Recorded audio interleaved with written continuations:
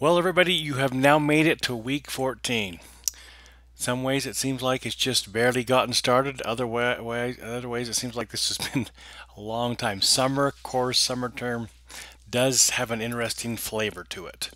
Sometimes it just seems like there's more to do in the summer, and I guess there is. And so, anyway, um, bless you all for doing your best to try and get here to week number 14. Let me give you some helps for the last part. You'll notice that the discussion boards are done. That's it. You don't have to worry about discussion boards this week. Maybe you can have a hallelujah. Maybe it'll be really sad, but you don't have to do that. There is no summary paper this week. Maybe you can get a hallelujah on that one as well. The synthesis project, I'm going to come right back to that in a second. You have end of week reporting. You got your binder check. Remember to get the form here. Fill out the form and turn the form in. Some people got a little confused about that last time, so I don't need an access link or a reminder of where you've shared it in Google Drive. I just need this form so you can get your credit. Weekly report, you follow that link and turn it in, and then you get 25 points for doing this post-course knowledge survey. Now, the biggest deal today is to get this synthesis project done. So here is the synthesis project instructions. Let me see if I can get it come up on my screen. So here's the final one, 10 to 15 slides. I'll get the highlights here. The title slide must include your name and a clear thesis that defines the problem, question, or issue being discussed. So make sure that that's where it's at the beginning. Use a balanced use of text, images, diagrams. I think you understand that from last couple of times. At least one original diagram, chart, illustrates that demonstrates synthesis. So I would just write this. I would put this in the corner, top corner, and say original diagram, title slide, thesis. Keep it simple so I can find it. Sometimes people think that they put it in there, but I'm trying to figure out if that's what they meant. And you don't want your teacher to have to guess, especially at the end of the term when we're trying to get grades done and everybody get on to their summer break. So anyway, title these things.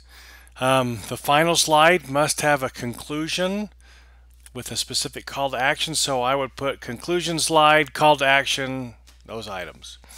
Message to the world.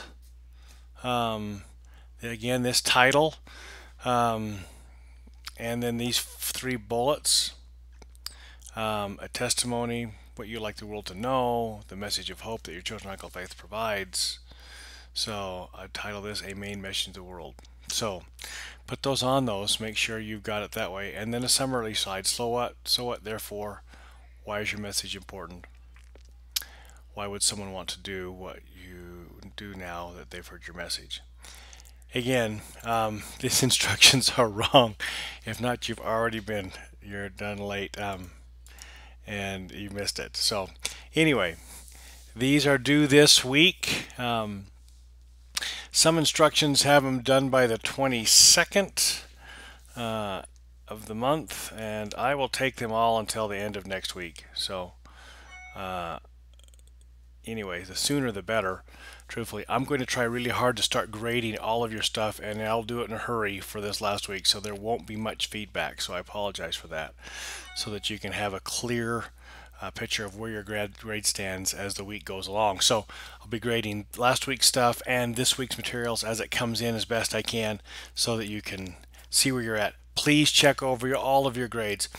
iLearn gradebook is a little difficult for instructors, and sometimes we miss stuff. Sometimes we get phantom assignments that won't post to your grade, and so let me know if you see some weird stuff.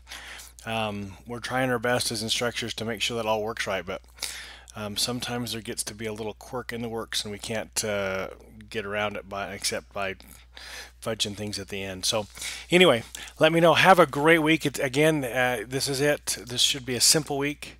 You don't have a whole lot to do compared to other weeks, and so get that stuff done, get it turned in early. Again, I will accept stuff until Friday or Saturday the 22nd.